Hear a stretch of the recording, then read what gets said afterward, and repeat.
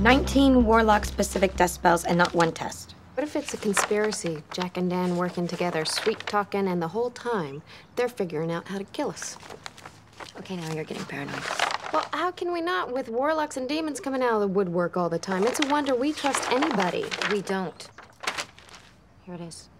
To hear secret thoughts? Yeah, we can hear Jack and Dan's thoughts just long enough to confirm or deny our suspicions. No personal gain. Purely for protection.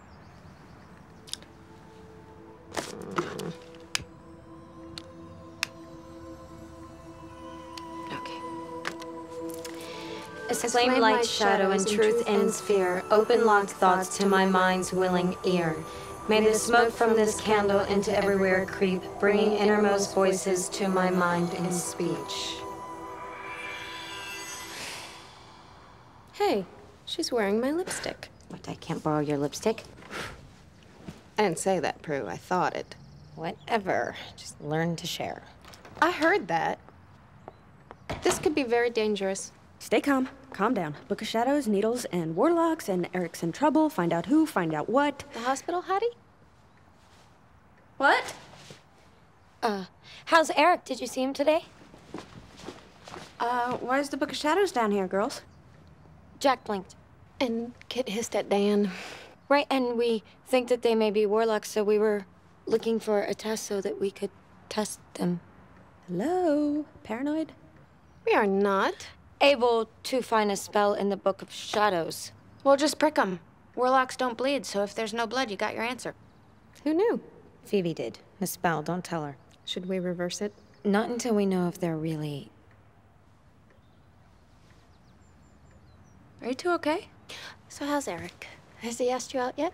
No, but he's in trouble. I had a premonition today. A demon or a warlock, maybe, with a needle thingy on his finger, and he was sticking it into Eric's head.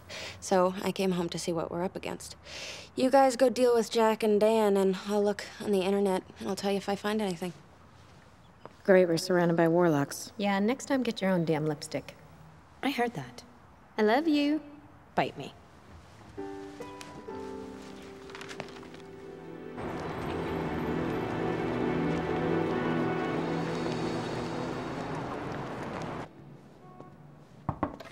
Prue! Jack, you actually wear that to work?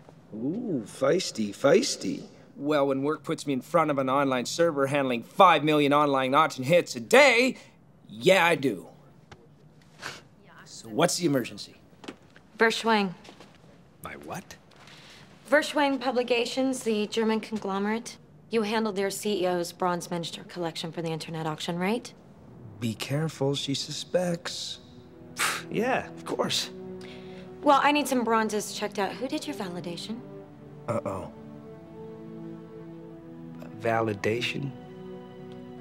You do have people's collections validated, don't you? Mostly I put people in graves or incinerate them. Oh, yeah! Was Walt Potok at Berkeley School of Design. He's the best. If she finds out I'm lying, she's gonna die. Well, you know what? I'm a little late. Gotta go. Good to see you again. You're dying first.